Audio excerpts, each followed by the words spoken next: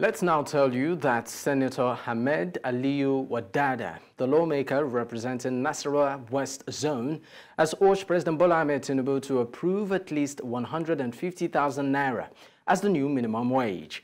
Wadada made this known in an interview with newsmen in the Kefi local government area of Nasarawa State. The lawmaker noted that the current realities of the Nigerian economy informed his decision to propose the figure, which will go a long way in alleviating the hardship faced by the workers. He also said he and other lawmakers were willing to make sacrifices in terms of reducing their remuneration and allowance just to ensure Nigerian workers earn decent monthly salaries. Joining me on the news right now to discuss this is public affairs analyst Theophilus Akatugba. Thank you for your time. Now, how realistic is the proposal by the senator?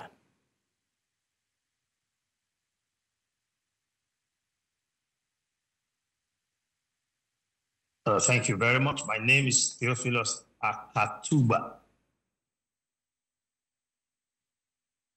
Theophilus Akatugba. All right, I got that. I actually said that, but thank you for joining once again. Now, how realistic is the proposal of the senator? Well, there are various proposals, and everyone believes this figure is the best. He's proposing 150,000. Others are proposing 90,000. The government is saying 62,000. Governors are saying they can't do more than. So there are various figures. It's not about the figure. It's about the sustainability. The allowances of the senators will be a tiny drop in the ocean of the money that will be needed to pay the current workforce. So it's a good proposal. It's a populist proposal. It's going to make him a very, popular and admired figure among workers. However, is that sustainable, on the long run? Because what the senators take as an allowance is it's not something that cannot be put out or be cancelled in the future. And so I do not see that as a sustainable suggestion. Even though it's a fine suggestion, it's a beautiful proposition. And so we must look at what is more sustainable. What is more sustainable is to ensure that the workers indeed have a living wage, a wage with which they can take themselves home back to work and be comfortable as human beings, but must be sustainable and then must be based on also output. Because majority of the workers in this particular debate, we have not done this debate anchored on what is the figure currently, what will be the figure if the increment is approved, and then what is the promised output.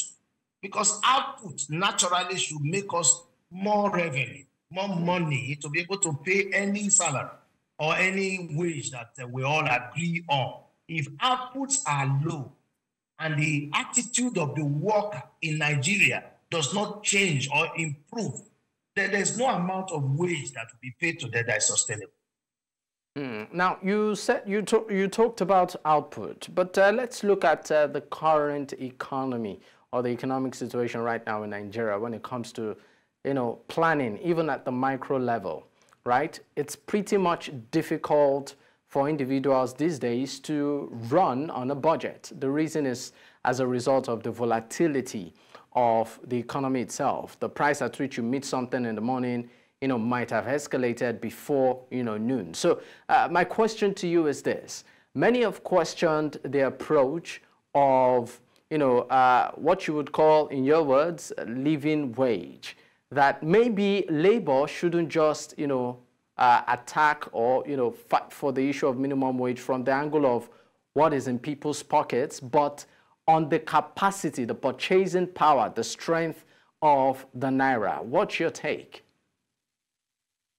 But that is true. If you want to talk about any wage, if they award you 1 million naira today as your minimum wage, and that 1 million naira cannot buy what 20,000 can buy, or if they give you 100,000 and 100,000 can buy what 100,000 should buy, because that is what we should be talking about. And that comes to productivity.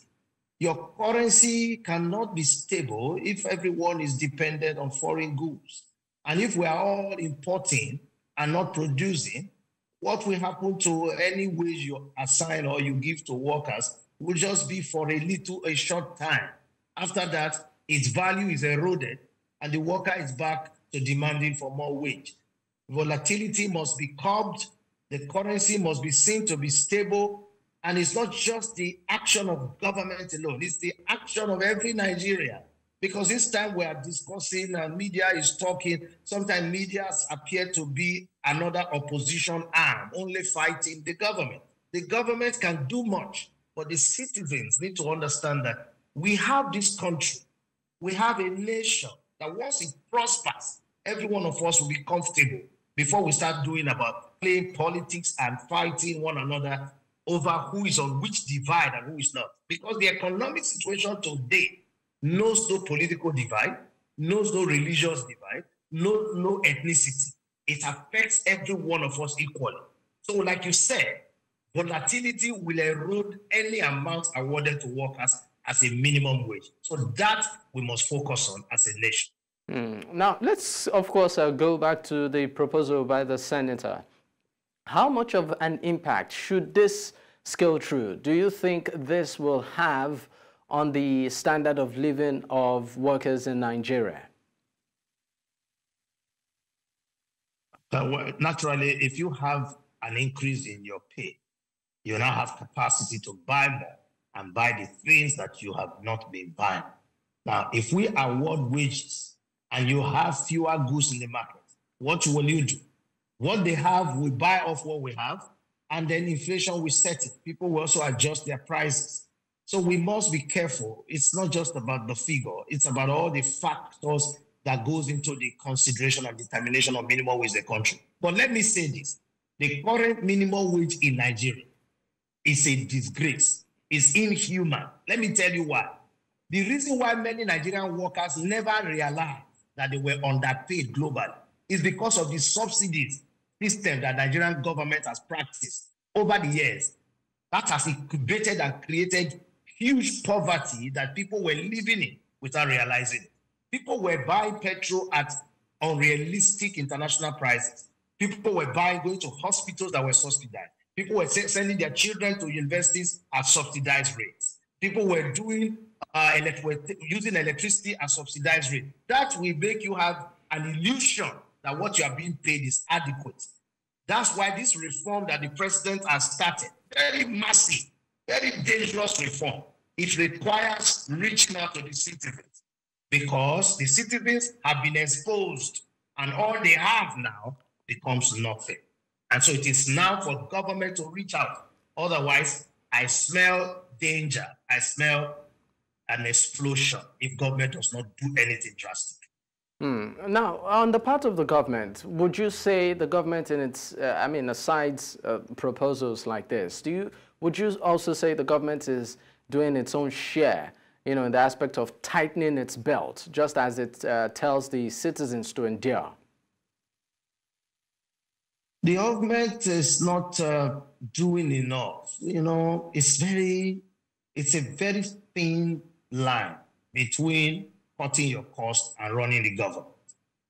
And there are a lot of debates, but we have a nation to run, we have a government to run, and the country must be seen to be functional. The country must not be seen to be collapsing. And a lot of things represent our frontal image. So for me, government need to do more. They need to cut their costs. They need to cut extravagance. They need to really be very, very frugal. And so I don't think they're doing enough. I believe there's more they can do. All right. Thank you for your time on the news, Theophilus. Thank you for the opportunity to be on the news with you.